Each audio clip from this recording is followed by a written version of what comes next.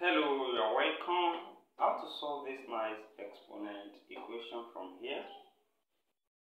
We have 3 raised to power x equals to x raised to power 9. And here we can multiply both power by 1 over x times 9. That is, we have 3 raised to power x, then raised to power 1 over x multiplied by 9. And also here we have x raised to power 9, then raised to power 1 over x times 9 here. So here we have multiplied both sides with this power here. And from the law of indices, this same thing as 3 raised to power x times 1 over x times 9. And also equals to, here we have x raised to power 9, then times 1 over x times 9. And from here, this x, we cancel out this x. Then what we are left with here is 3 raised to power 1 times 1 over 9. And which is equals to, here 9 we cancel this 9, and we have x raised to power 1 over x here.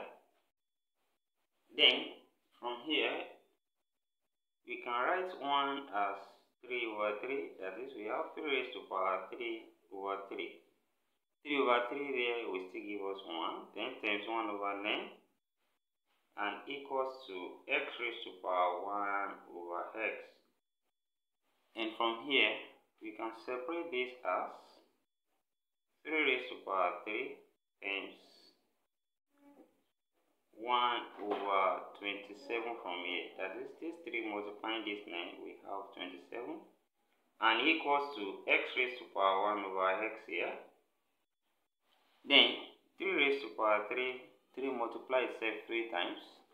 And that's also 27. So we have 27 raised to power 1 over 27. And equals to x raised to power 1 over x. And when we compare this, the left hand side to the right hand side here, we have 27 here serving as the base, and we still have here 27 as the denominator here. Same thing, we have x and x. So here we can conclude that x here equals to 27. So, and we can quickly check there from what we have. That is, we have 3 raised to power x equals to x raised to power 9. Now, when we put 27 here, that's 3 raised to power 27 is equals to 27 raised to power 9. Then from here, 27 can be written as 3 times 9. So we now have 3 raised to power 3 times 9 is equals to 27 raised to power 9.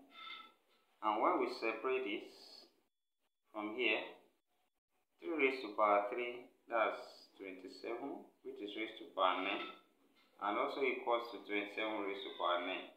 And the left hand side equals to right hand side. And here, x equals to 27, therefore satisfies this given problem.